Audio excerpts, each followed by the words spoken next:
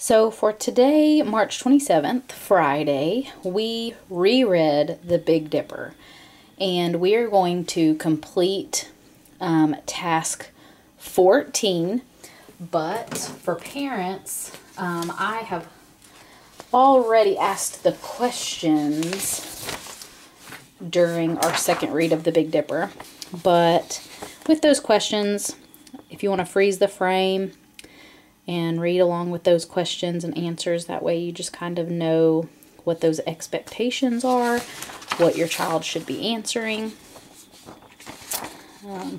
There weren't as many questions this time, so you can just freeze those screens and check out those answers to help guide and make sure that your child is understanding what is being asked. And so we're going to look at task 14 that goes with the Big Dipper.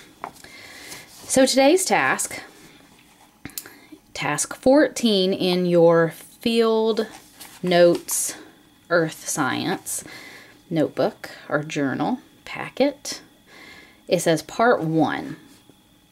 Fold a piece of paper in half twice. So if this were my piece of paper, I would fold it in half, and then I would fold that in half again. So that's going to, the folds will create 4 boxes on your paper. You're going to label the first 3, summer, winter, and fall. In those 3 boxes, you are going to draw pictures of the Big Dipper, of what the Big Dipper looks like in summer, winter, and fall. Then you're going to tell a family member about your drawings and explain the position of the Big Dipper and how it's the Big Dipper and how it is different from summer, winter to fall. What changes? Be sure to use information from the text, words, and illustrations to help you draw these stars accurately. And then in part 2, in the 4th box, you're going to write a response to the following prompt. Does the Big Dipper have an observable pattern? So is it a pattern that we can observe and see happen over time?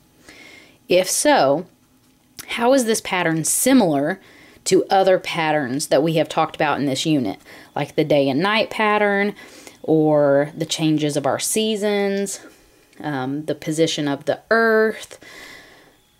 So use that connection in box 4 to answer those questions. Your writing should include a topic, at least 2 facts about the topic, vocabulary, and a sense of closure. So for the parents and the students, I wanted to show an example of what that might look like. Sorry, it's the only paper I had, so ignore the border.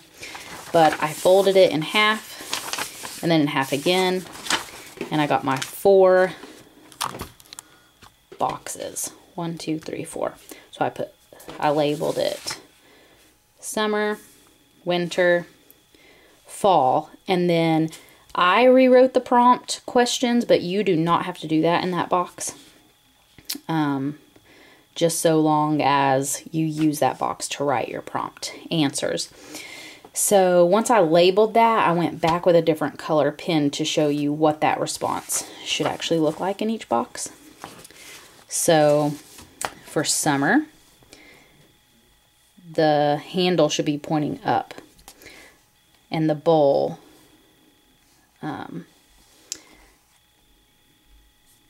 should be pointing down.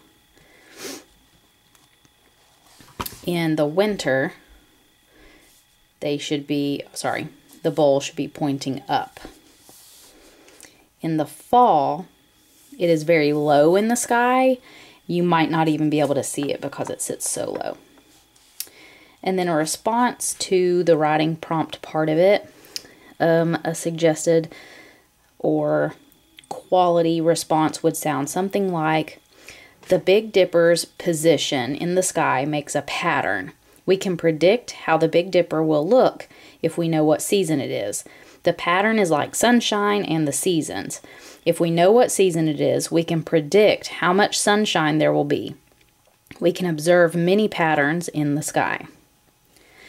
So there's your example of the task today.